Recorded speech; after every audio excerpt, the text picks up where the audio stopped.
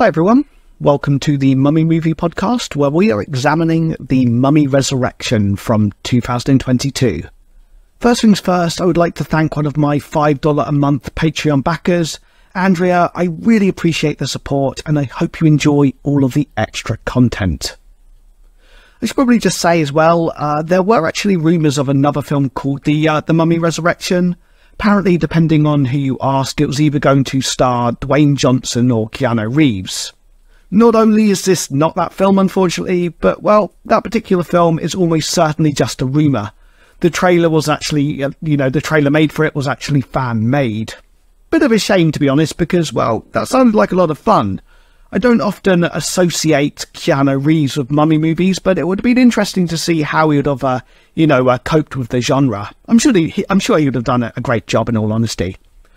In terms of the format for the episode, we shall start by taking a look at the historical aspect of the film, and then I shall simply review it and rate it out of 10. So we're talking about the normal format here.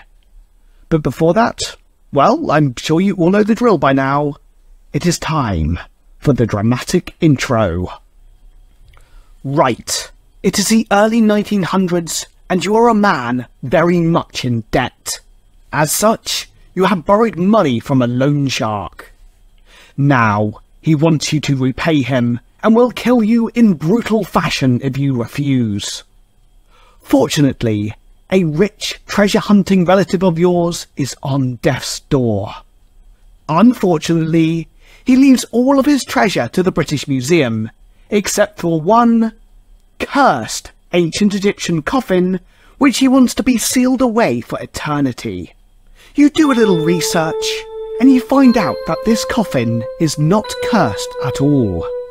Instead, it is coated in a strange hallucinogenic oil, which makes anyone who touches it have nightmares so terrifying that they die of fright. Past this danger, sealed in the coffin is a great prize. A mummy so perfectly preserved that she can be brought back to life. You decide there is a way of profiting from this. Working with your scientific cousin, you try to start the mummy's heart again. In doing so, you will be able to sell it as a spectacle. However, little do you realise that the mummy is not benign. In their time, they were a brutal murderer, and as such, they were buried alive. Soon, you will have to face the Mummy Resurrection.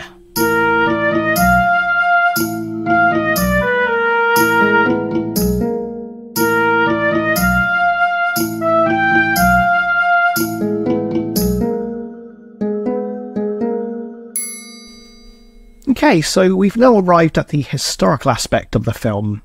So, I'm not going to go into every little detail here, well, as ultimately I've covered a lot of this in countless episodes before. Well, I say countless. I've done about 102 episodes, so I guess not countless, but the point is, I would be repeating myself a lot. Instead, I'm going to simply focus on one or two areas, going into a little bit more detail, if you will. I think that would be better. The mummy here is called Kennet Ptah and is said to be a princess of the Second Dynasty. I'm not actually sure if anyone from the Second Dynasty called this, but there was a queen from the First Dynasty called Kennet Happy, so I'm going to sort of focus a little bit more on her. She was likely one of the queens of the second ever full ruler of Egypt, Hor-Aha, and was also the mother of a man named Djer, who would be the third ruler of Egypt. So, in this section, what I'm essentially going to do, I want to use this to paint a picture of what the very beginning of the First Dynasty, the world that she would have been living in, essentially. And, well, as we do, of course, I shall point out a few inaccuracies, and, well, who knows, maybe I'll even, spot a few accuracies in the film as well. Stranger things have happened. Admittedly, not many, but some. To understand this time period, we need to realise that before Egypt was unified, it was actually split into two lands. You had Upper Egypt in the south, and Lower Egypt in the north. I'm just going to refer to these as southern and northern Egypt, just really for the sake of simplicity. But just to let you know, their proper names are Upper and Lower Egypt. From about 3500 BC-ish, very roughly of course, in northern Egypt, the rulers used to wear a red crown named the Deshret crown. Meanwhile, in the south, the rulers tended to wear the white Hejed crown, and you've probably seen these before, but the white one essentially looks a bit like a bowling pin. And then, in around about 3100-ish BC, very approximately of course, a man named Narmer seems to have conquered both lands and unified them together. Then, as seen in the Narmer palettes, probably one of the most important artifacts of the time period, I mean, arguably the most important depending on who you ask, we basically see Narmer wearing both the red and white crown of, well, northern and southern Egypt, indicating that he unified them together. Basically, he's the first person in history he's shown wearing both crowns. And actually, from this point on, the pharaoh would often be seen wearing both crowns, and it was actually called, and was called the ruler of Upper and Lower Egypt. So the idea of these two lands didn't necessarily go away; they were just kind of unified together. Now, obviously, it is fair to say that this view of Narmer is oversimplistic in many ways. And it's actually likely that the beginnings of this unification can also be seen in Narmer's predecessors, such as Ka and King Scorpion II. And, well, if you were wondering, yes, King Scorpion II is the character that Dwayne Johnson played in The Mummy Returns, you know, the best CGI'd character ever, and also obviously in the Scorpion King film, by which I mean the first one. There's actually 5 Scorpion King films that have different people playing Scorpion King. I've reviewed them all on the channel, and honestly, like, they're fascinating. Like, they are quite entertaining, but they're definitely in that kind of so bad it's good kind of vein. I think the episodes for them actually came out very well, though. But essentially, going back to the point, either way, Narmer is considered to have been the first man to truly unify Egypt, bringing about the first dynasty. And in fact, like, not only did Narmer unify the land, but there's also evidence for him outside of Egypt as well, you know, even as far away as Canaan, so kind of like where Palestine is today. So even at this early stage, not only do we have a unified country, we have trade with other civilizations, and, well, on top of that, incredibly, hieroglyphs had already been around for at least 100 years and were, well, essentially fully developed by this point. I think it's very easy to look back at these early civilizations and assume they must have been, you know, pretty simplistic. But ultimately, it does need to be remembered that pharaonic Egypt was not the first phase of Egypt's existence. Humans had been in Egypt for thousands of years by that point. The earliest evidence for them actually dates back to 6000 BC. And, well, essentially it's not hard to see how that's plenty of time for some pretty complex ideas to develop. And on top of that, it needs to be realised that even the people arriving in the Nile Valley in 6000 BC, you know, they would have had their own cultures and own identity. They wouldn't have just sprung up out of nowhere.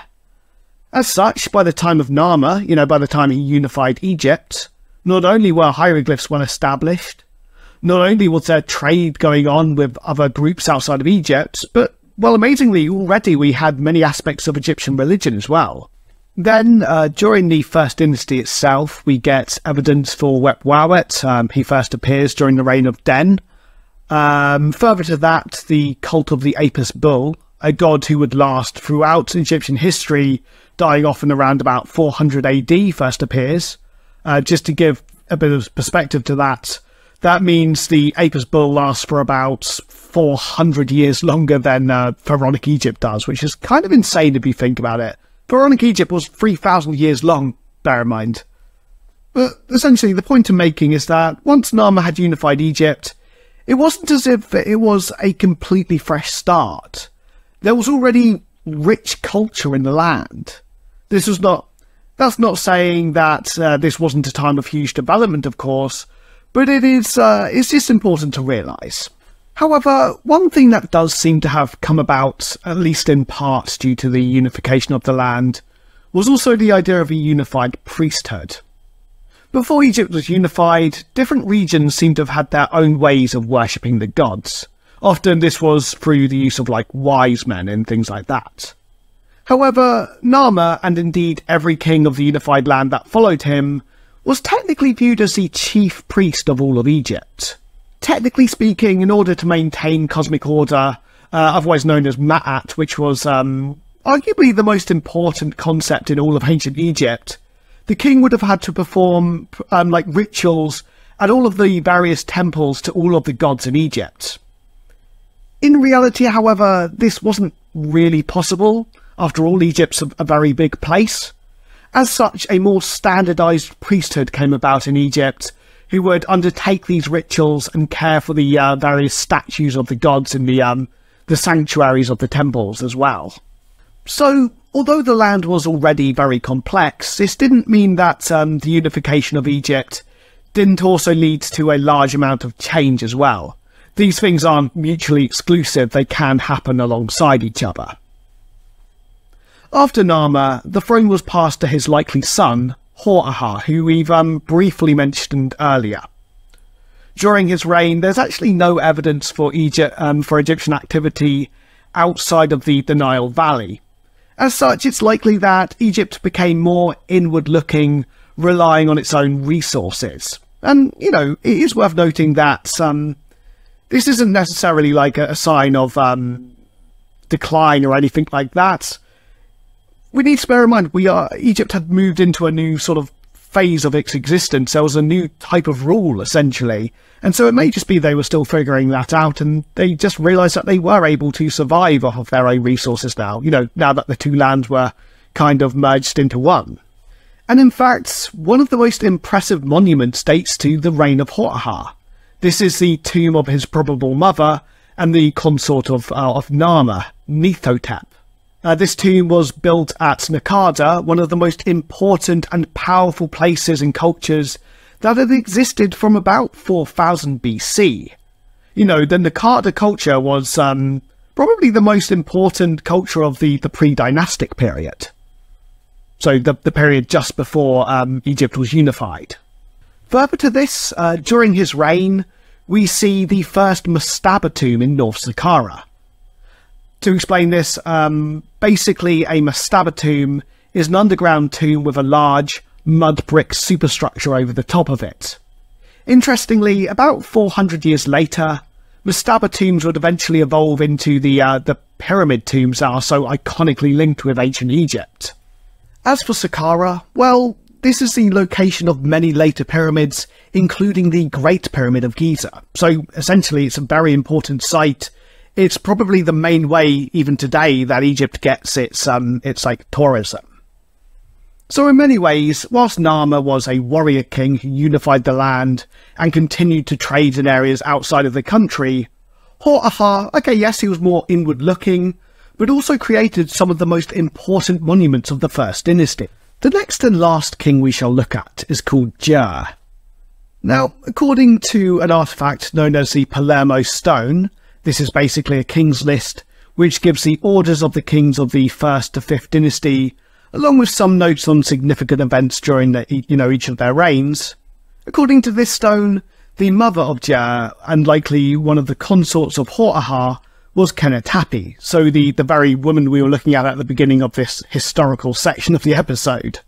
During Djer's reign, although we do not see any sort of first-hand evidence for activity outside of Egypt, the Palermo Stone does mention an expedition to Asia, though unfortunately it's not really any more kind of specific than that. Some Egyptologists as such argue that this expedition would have been to the Sinai, while others argue that he would have gone as far away as southern Palestine today. I will admit, for myself, although I agree we can't really entirely know, I tend to lean more towards the latter of these options, largely because in his tomb at Al-Kaaba Abydos, there were at least a dozen Syro-Palestinian vessels discovered. But like I say, we can't really know for certain.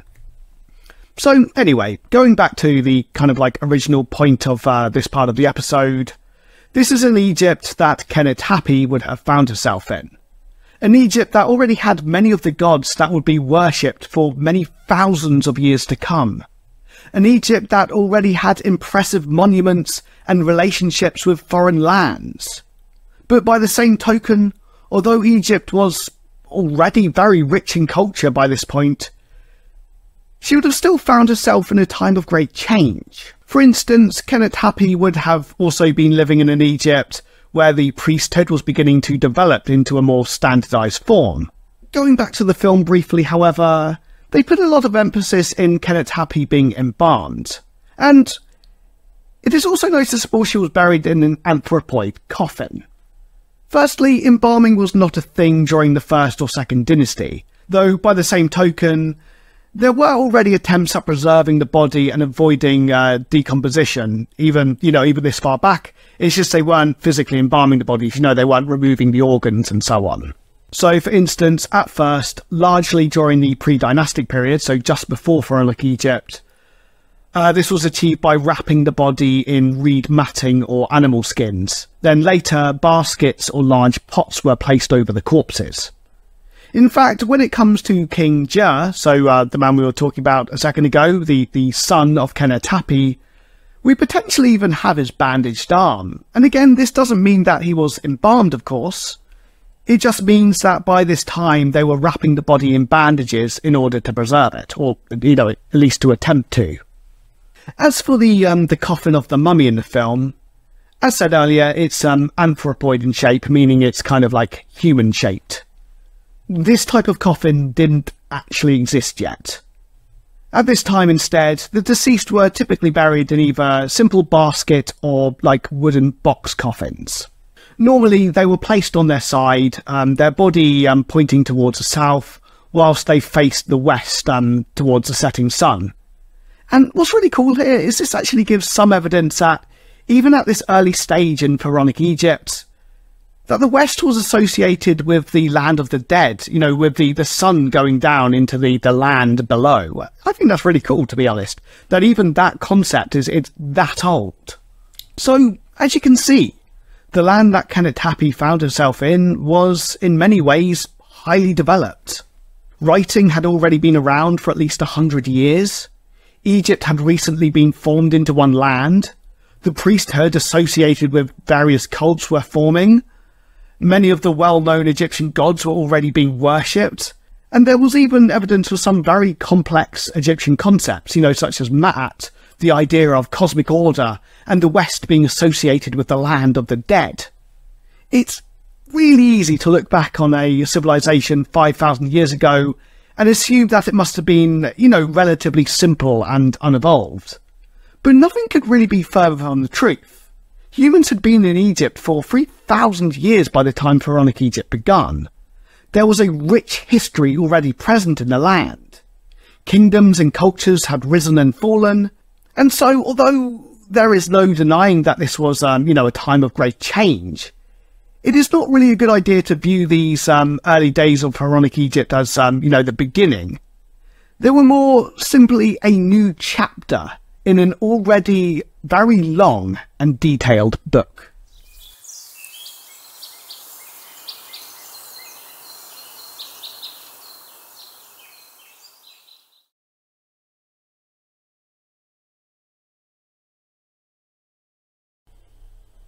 Okay, so time for the review.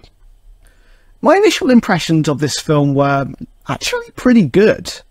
Everything is lit very nicely. The script may be a little bit stiff, but it feels like effort has gone into it. The music is mostly fine, and it does feel like the film is trying to be a little bit different than other films in the same vein, which is always appreciated. Don't get me wrong, this is still blatantly a low-budget B-movie, and the acting is, it's a little bit off, but it does feel like a certain level of care and attention went into this, and I can respect that. On top of that, I like the actual setting of the film. Rather than taking place in the modern day, instead it's set in the 1900s, which does give the film a kind of like cool aesthetic, or at least I think it does personally anyway. Initially as well, the characters do have enough to differentiate them. even if a little more character development would have been appreciated. So, for instance, we have Sykes, the loan shark, he's easily the most evil man in the film. He has no redeeming qualities whatsoever and lives purely to line his own pockets with cash. Not only that, but he takes pleasure in murdering people who can't pay him back. So, you know, he's pretty despicable as a person. We then have Everett, the man who needs to pay Sykes back. He's not a particularly nice man either, but you do kind of get the feeling that this is partially because he's kind of backed into a corner. Next we have the sort of like main good guy, Archie. He's well-intentioned, though easily manipulated by Everett, as essentially Everett manages to convince him into doing some incredibly dubious things, as we shall see a little later. Finally, we have the maid, Nancy, who's going out with Archie, and they're basically in a bit of a secret affair and engagement as well. The film does a fairly good job of showing how evil can be contagious as well. So, for instance, Sykes is evil and backs Everett into a corner, which leads to Everett corrupting Archie. It is then Nancy who is a kind of like voice of reason who manages to break the chain. You know, I'm certainly not certain if this message was, you know, actually intended. You know, I don't know if the film was actually trying to portray this. We are, after all, talking about a very cheap B-movie here. But it's kind of how I watched it, and I do think it's an interesting premise, nonetheless. In fact, even with the admittedly minor amount of character background information, this theme can actually still be seen. For instance, we find out that Everett's father was a gambler who lost all of his money. Well, why do you think that Everett is in debt himself? Gambling. Just one more example of sort of like bad traits being contagious. All of this means that, as well as, you know, initially enjoying the film, there were even some threads that ran throughout it which were very interesting. And it's not often you can say that about B-movies. I don't think so anyway. Normally, when you're looking at B-movies, you're kind of wanting them to fall into the so bad they're good at them sort of area. And I actually do appreciate this for the reason that I think it was made. There are also kind of like other elements in this film which, I will admit, they weren't necessarily for me. I didn't particularly like them. But I can understand why they put them in, and I do think they were interesting nonetheless.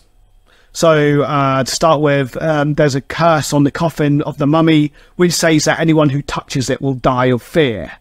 Later, it is revealed that there's like this hallucinogenic oil that coats the coffin, and this leads to anyone who touches it having like nightmares that scare them to death. I can appreciate this approach, as it, you know, it's a little bit different, though I will admit, I am a fan more of the kind of like simple supernatural curse. That's just more what I kind of prefer. Largely this is because I think when you start trying to explain these things with science, it's not hard for, you know, very, very big plot holes to suddenly like appear. For instance, we see the dreams of people after they've touched the oil on the coffin. They all dream of the same mummy, and, you know, there's no real explanation as to why. After all, the mummy is sealed in the coffin. None of these people have seen the mummy. I can also appreciate that in this one they tried to use kind of like Frankenstein-esque science to raise the mummy from the dead. Rather than using lightning as we see in Frankenstein, however, they need to give the mummy a blood transfusion and an insulin shot. The problem here, though, is that pretty much everyone knows you can't just put old blood in a body and expect it to work. That's just not how things work. In fact, to a degree, this reminded me a bit of Terminator Salvation, for anyone who's seen that film, where one character just, you know, decides to give his heart to someone else, you know, for a heart transplant, and you just sat there going, I'm sorry, what? Like, I'm sorry, I know that's set in the future, but that's not how things work.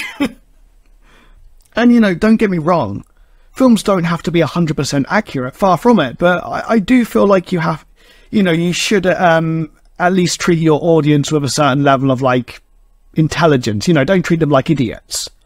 Anyone would be able to see that this is not how it works, and for me at least that does detract a little bit from what, you know, from the film. You know, so like, it's another reason why I would prefer it if they just went the supernatural element and found another way of trying to be a bit more unique. But, you know, like I say, I can at least appreciate what the film has tried to do here. I appreciate that they are trying to be a little bit different. It just wasn't really for me personally. However, like on the downside, the film also seems to spend a lot of time reiterating things that have already been said. We are told multiple times that Archie has successfully restarted a rat's heart. We are reminded multiple times that the coffin is cursed. And then when they find out that the oil coats it and causes hallucinations, well, we're reminded of that multiple times as well. And, you know, I can understand why the writers have done this. As well, ultimately, you do want, you know, plot points in films to be easy to follow. But I also feel they overdid this, and it's kind of better to just, you know, show the curse happening. You don't really need to then explain exactly what the audience has already seen. It's kind of weird in that regard, actually, because very often when you're looking at films, you have the concept of showing, not telling, and that's a good concept. It feels like this film shows you and then tells you about it and then tells you again, and it's just like, it's pointless, really. Moving on, when it comes to Archie, although I can appreciate that he's, you know, supposed to be being manipulated by Everett, his cousin, who's, you know, the one who's in debt to the loan shark, I also feel he's a bit too much of an idiot. For instance, when Archie feels that Everett has gone too far and no longer wants to help him, Everett threatens to let the papers know about his and Nancy's affair. As such, Archie continues to go along with him, which literally leads to him killing a woman. You know, he does a despicable act there. The issue here, though, is that, well, earlier on in the film, it's established that he and Nancy were always intending to run away together because they knew that the news was inevitably going to get out anyway. So it's a pretty flimsy piece of blackmail to not only kill a woman with, but to also raise an evil mummy from the dead. The mummy in this film, Kanet Batar, is also, to be honest with you, I just think incredibly underwhelming. I should stress, this is nothing to do with the actress who plays her or the makeup team. They both do, you know, a fine job. However, the problem here is she comes to life for less than a minute in this film. She literally comes to life, rips out Everett's heart, and then gets shot in the head. And I'm sorry, but when you've been building to that moment for the entire film, that's just not good enough. It's incredibly underwhelming. Like, you know, in fairness, I did enjoy that scene, but I needed more. And not like I need more, but I've been denied it, and so I'm thinking about it. It's more just in the case of that was rubbish because I needed more. The final negative I want to talk about here, okay, so there's no denying this film feels a lot longer than its 85 minutes.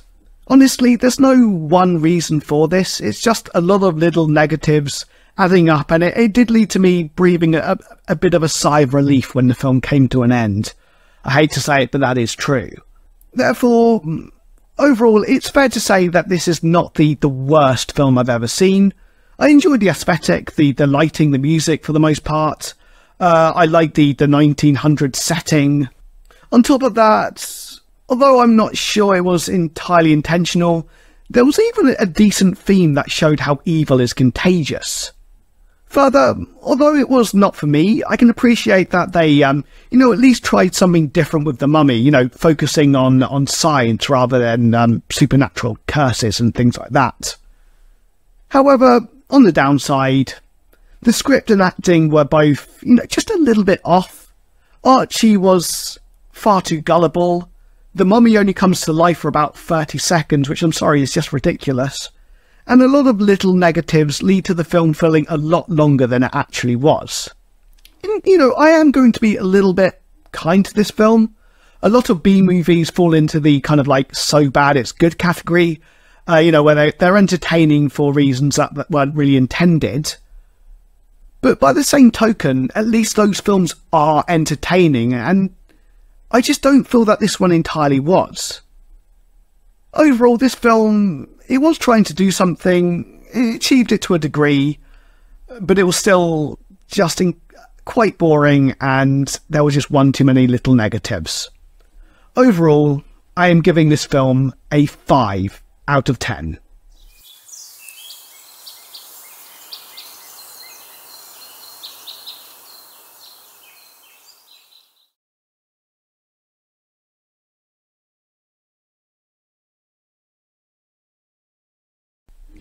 thank you very much for listening. I certainly hope you enjoyed this episode. If you have, why not, like, subscribe, leave a comment, follow the Mummy Movie Podcast on Instagram and Facebook, subscribe to my Patreon.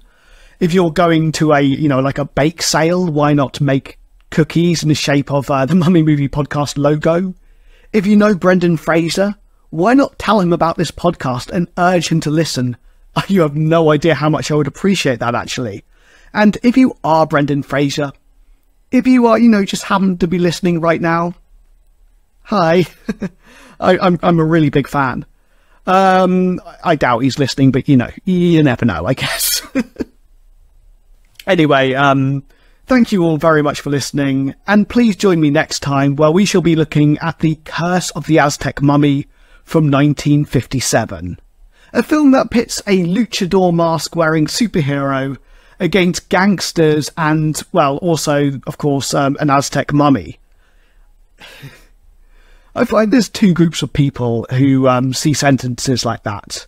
One group go, that sounds terrible, why would anyone watch that? And the other group go, that sounds terrible, I must watch it. Respect to both groups, of course, but I'm definitely in that second group. Anyway, I hope you all have a fantastic next 2 weeks, and see you then.